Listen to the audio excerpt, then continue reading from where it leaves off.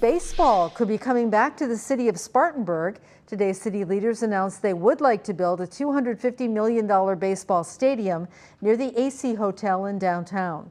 And that's where we find Carlos Flores, who caught up with business owners. So, Carlos, are they ready to play ball?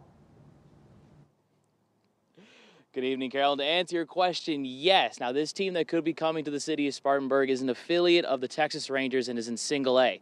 Now, the business owners I spoke with believe this move by the city of Spartanburg will be a grand slam for everyone in the area.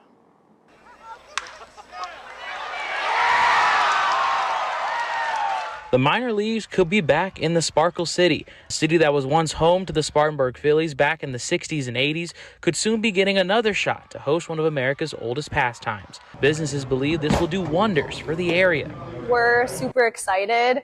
Obviously, we're right on Main Street in downtown Spartanburg, so we're open and welcome to any new businesses or people coming into town. We get a lot of foot traffic already, so I mean, foot traffic is just going to increase probably like 3 times, honestly. So I mean, that's going to be really good for business too. Not only could a minor league team help the bottom line, but many believe it will shine a brighter light on Spartanburg. This will definitely help Spartanburg grow and be something on the map in South Carolina.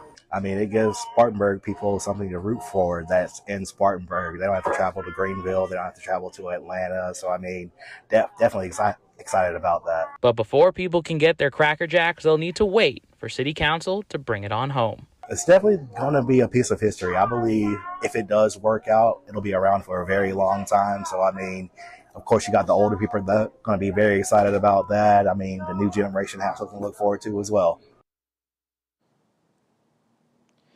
Now, before that we can lay down the chalk lines, the plan will need to be voted on by City Council. And if it is approved, that team can play as early as 2025. Carol? So, Carlos, could we see a battle of the upstate between the Greenville Drive and this new team?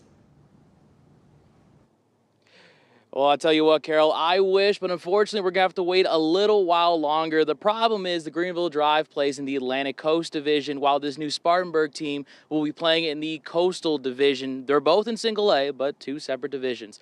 But hopefully, maybe they can make an exception just for us. But for right now, live in Spartanburg, Carlos Flores, WYFF News 4.